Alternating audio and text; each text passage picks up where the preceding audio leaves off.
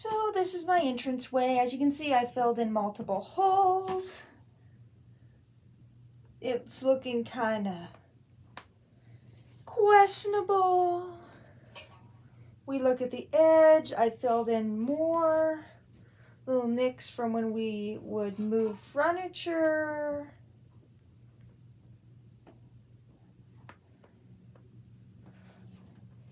There's more holes up there that I need to fill and paint. Behind the shelf, there's a bunch of holes that I just refilled up too, and it needs a full-on paint job. So I filled in a bunch of holes, and now we just need to paint it and see how it turns out. So I managed to paint this wall. I mean, you can't see it all the way because of this, but we're doing the best we can. I want to try to not hang up anything in the entranceway besides one big picture, I think. And then just leave Morgan up where she's at.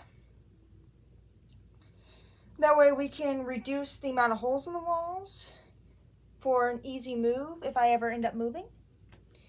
I don't know though. So this is the progress so far. I mean, it could be better, it could be worse, but, oh, that's wet.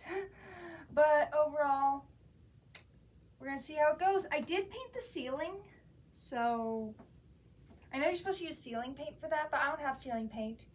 And it should be fine, hopefully. Ta-da! It is all painted, all good. I balanced this sign and I balanced another one with the way that the crevices of the house set and removed some things from the shelf. I hope you have a wonderful day. Thank you for watching my video. I hope you can, follow along as I do more journeys that involve a lot of paint. Catch you later.